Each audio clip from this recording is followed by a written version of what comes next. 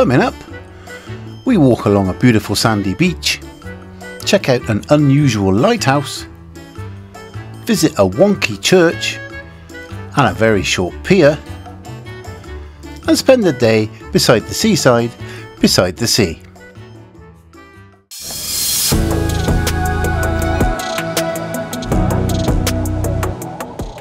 Hey folks, and welcome back to the channel. Today we've dropped down to Somerset and we're going to have a wander around Burnham on Sea, very popular holiday resort. We're going to take you with us.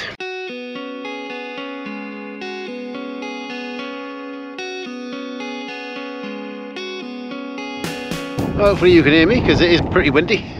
We thought we'd come down and make the most of this nice bit of sunshine which we're having for a change, and have a wander around Burnham on Sea, which is extremely popular holiday resort, destination, whatever you want to call it, down here in Somerset. It's not too far for us, it's about an hour.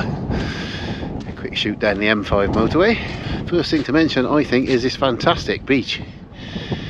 I think it is around 7 miles of coastline, and it's just absolutely gorgeous. We're just going to head across to have a little look at what is called the Low Lighthouse, which is a listed building and very interesting. We'll show you a bit more when we get there. The Low Lighthouse is one of 3 lighthouses here in Burnham on Sea, but is the only one that is still active. It's a Grade 2 listed building and stands on the foreshore. It was first lit in 1832 and operated in conjunction with the onshore High Lighthouse for 137 years. In 1969, after improvements to the High Lighthouse, this lighthouse was deactivated. Later, in 1993, it was re-established and the High Lighthouse instead was decommissioned. Long known as the Lighthouse on Legs, it is a wooden pile lighthouse and stands 36 feet tall, the light being 23 feet. Today, it provides a white flash every 7.5 seconds, plus a fixed directional light being red, white or green depending on direction, and is operated by the Sedgemoor District Council. Well, having had a look at that really interesting lighthouse there, really nice, we're going to take a walk now along this gorgeous beach. We're going to walk along the esplanade of Burnham on Sea itself.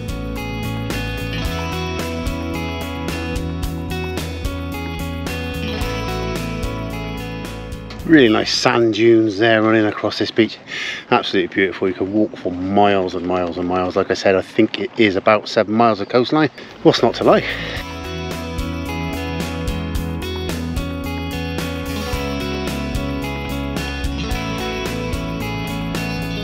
Beautiful sandy beach down here.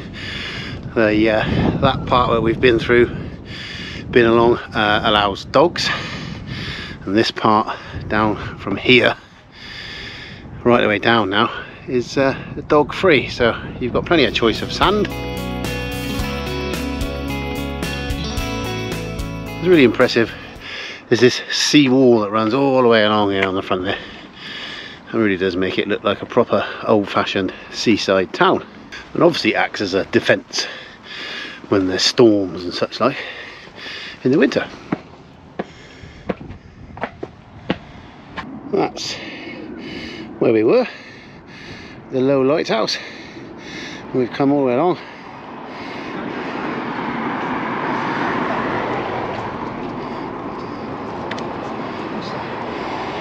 Gradually making our way down towards the main part of the seafront here.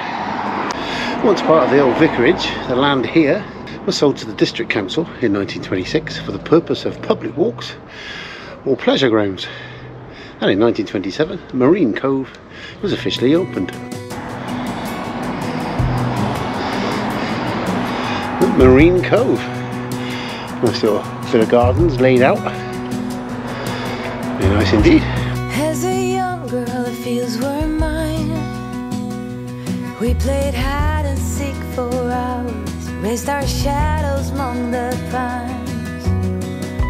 So offshore, playful and free, without a care in the world. I was one rich little girl, daydreamer, kidnap me, take me back, all the way back to them days. roughly the right time. Well, that was Marine Cove, a nice little spot to sit and relax away from the main hustle bustle. Very nice indeed. Now that's not the straightest church tower I've seen. I think they need a new spirit level.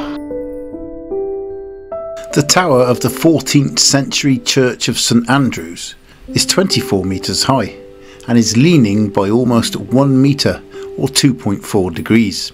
The movement happened soon after the tower was built, but it is perfectly safe and stable. By comparison, the Tower of Pisa leans by more than 5 metres. Well, I don't think I'm going to fit in that door.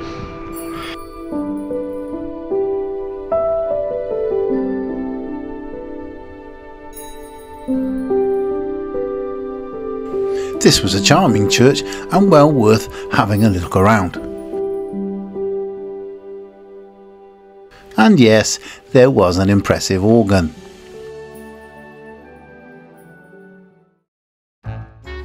Right, time to head back along the seafront and towards that short pier.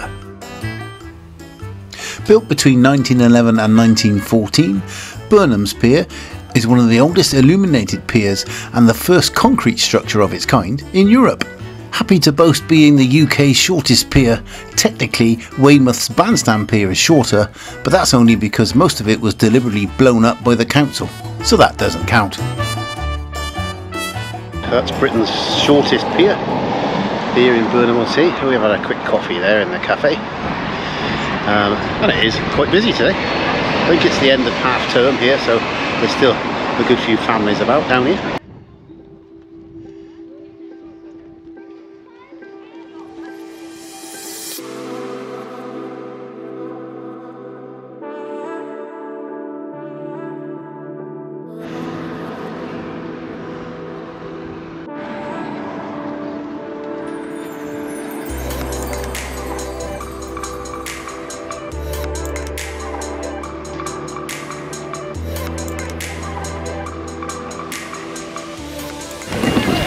Well, it is, as you can see, very busy here today. Like I said, it's the last sort of day of half term here, and apparently there's some gig racing happening a little bit later, so we may come back and have a look at that. We'll see how busy it gets. We're going to continue our walk along the Esplanade here up towards the little harbour area. In this part of the Bristol Channel, Burnham-on-Sea stands at the meeting of two rivers, the River Parrett and the River Brew, both of which drain almost the whole of the county of Somerset. The rise and fall of the tide here is the second highest in the world and can rise as high as 12 metres in the spring. Now, I swear to God we haven't planted this here, but we've just noticed this.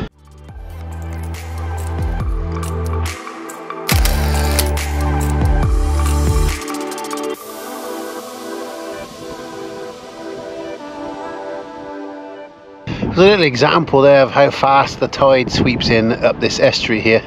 As you can see, that boat in front of us, he's obviously got a motor and is struggling to make his way up against the tide there. So quite a formidable tide in this area, which is why they do use pilots for boats to guide them up. Just behind me that way there is quite a big holiday park, caravan park, whatever you want to call it. It looks pretty big actually, so just testament to how popular this little area is. Between here, Burnham-on-Sea, Breen, further on up to Weston, Supermare, very popular. If you're enjoying the video so far, why not check out ways you can help support the channel in the description below.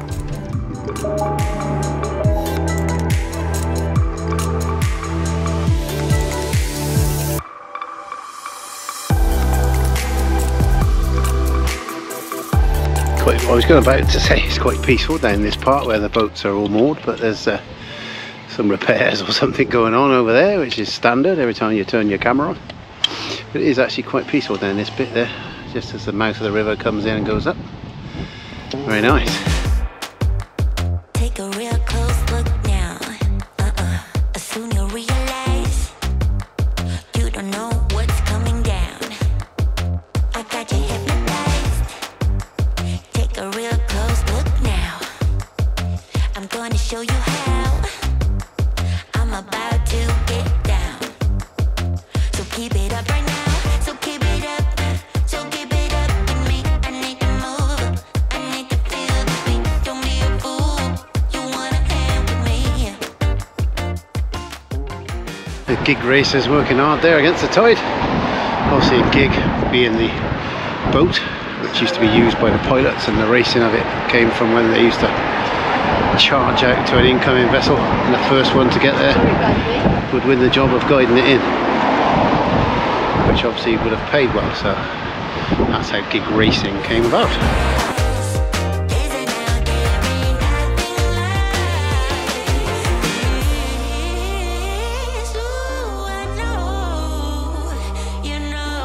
See ya. I'm here. Where are you? Here. Oh, are you in the picture? See me? Yeah. Right folks, I think we're going to leave you there. Hope you've enjoyed this little wander around Burnham on Sea. It's been pretty good, hasn't it? Yeah. It's been very lovely. It's been a while since we've been down this way.